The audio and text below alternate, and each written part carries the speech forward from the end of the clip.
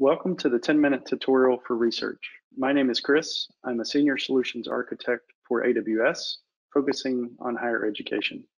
Today, we're going to be talking about Rclone on a virtual server in AWS, leveraging the Rclone web interface to simplify the migration of data to S3. In today's video, we're going to cover a brief overview of Rclone and what it is, some features that make Rclone an attractive option for researchers and for any customer for that matter, migrating data to the cloud. And finally, we will walk through a demonstration of Rclone web interface running on a virtual server in AWS. Rclone at its basic level is a command line program, or CLI, that can be used to manage files for both local and cloud storage. It's a popular option with customers because it is a free open source project with a large active community of contributors and followers. It is supported on most popular operating systems, including Linux, Windows, and Mac. In addition to being able to use Rclone commands in a terminal or command prompt, it also supports an optional web interface. Rclone supports over 40 cloud storage providers.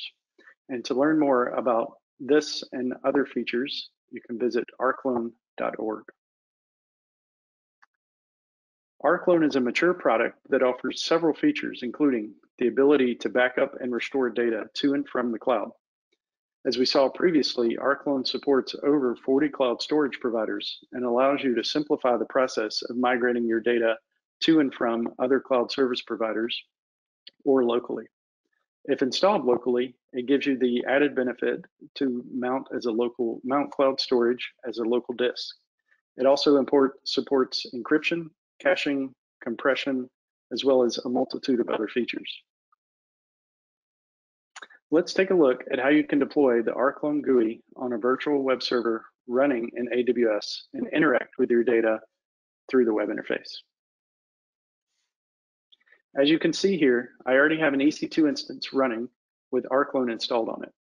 You'll notice that I have a public IP that we're going to use to SSH into the EC2 instance to run the command to launch the web GUI. And then we will also use this public IP to connect to the web GUI in our browser. In addition, you can also see that I've already set up permissions for this EC2 instance to talk to S3 in order to read and write data using an IAM role. So let's connect to our EC2 instance via SSH.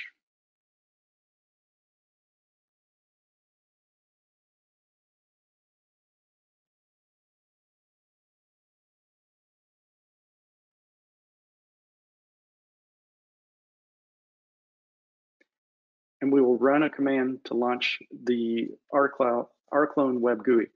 As you can see from the command, we can specify a port that we're going to connect on, as well as a username and password. After running the command, we'll get some notifications that the web GUI is currently running. So now we can jump back over to our browser using the public IP address and the port that we specified. I'll go ahead and type in the username and password set up to connect into this instance. And we're prompted to a dashboard where we'll get some additional information about our Rclone web interface. Once we start transferring data, we'll get some information on bytes transferred, average network speed, and we'll get a nice graph here that's going to show us the speed and average speed over time. So the first thing we want to do is come over to our configs, and we're going to create a new config specifically for our S3 bucket. As you can see, I've already got a few here, but we'll start with creating a new one. We'll need to use a unique name. So for example, if we want to set this up specifically to point to Glacier, we can name that appropriately.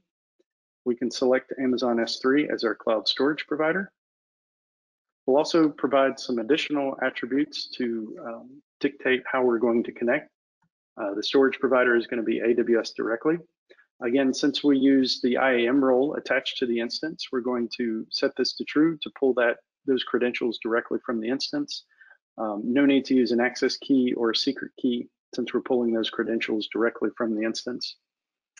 We can also set a specific region to connect to. So in this case, we're going to be using US East 1. We can also set permissions on the files once they are transferred.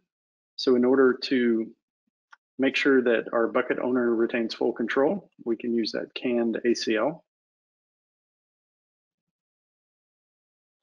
And then we can specify a specific storage location, in this case, Glacier, to push the files directly to S3 Glacier. Once we've done that, we'll see the config show up here.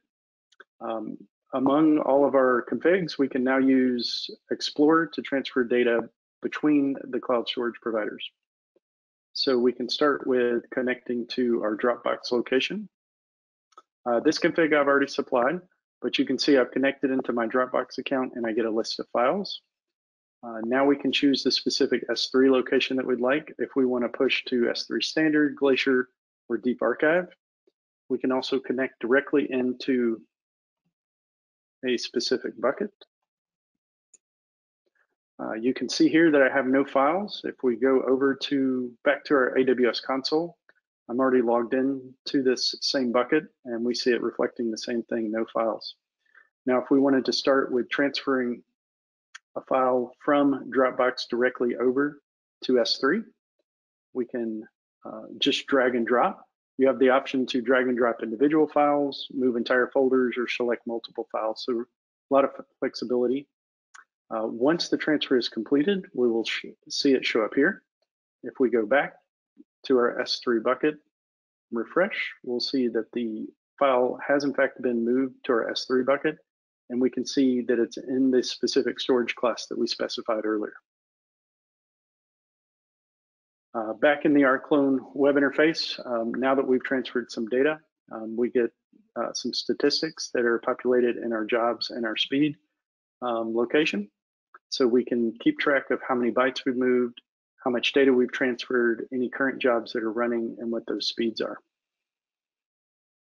So that's it for today's video. Thank you for your time.